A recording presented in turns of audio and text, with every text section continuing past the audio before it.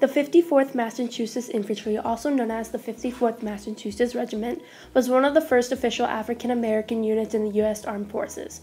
More than 1,000 men had volunteered.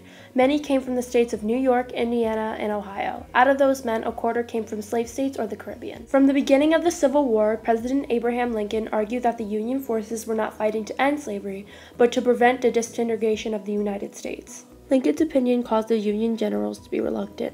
So he said to them, "You say you will not fight to free Negroes. Some of them seem to be willing to fight for you. When victory is won, there will be some black men who can remember that. With silent tongue and clenched teeth, and a steady eye and well-poised bayonet, they have helped mankind to this great consummation. I fear, however, that there will be also some white ones, unable to forget that with malignant heart and deceitful speech, they strove to hinder it." However, abolitionists believed that ending slavery was the reason for the war. They argued that colored men should be able to join the fight for their freedom. On May 28, 1863, the 54th, 1,007 black soldiers and 37 white officers gathered in the Boston Common and prepared for the battlefields of the South. They were there, the Confederate Congress gave an announcement that every captured black soldier would be sold into slavery and every white officer in command of black troops would be executed. There would also be wage differences between the two races. During this, questions were raised as a black man's ability to fight a white man's war. Massachusetts Governor John A. Andrew believed that black men were capable of leadership, and others felt that commissioning blacks as officers was simply controversial.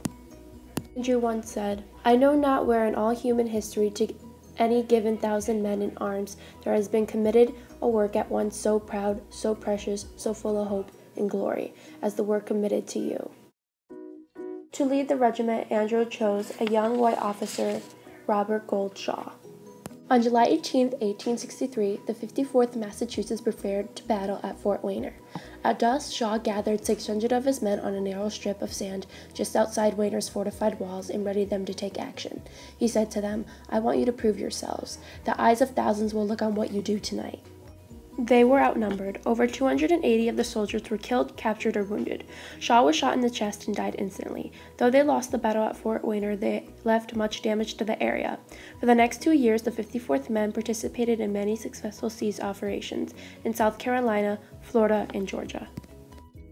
In a century after the war, the 54th Massachusetts Regiment remains the most famous black regiment of the war, due largely to the popularity of the movie Glory, which recounts the story of the regiment prior and including the attacks on Battery Wayner.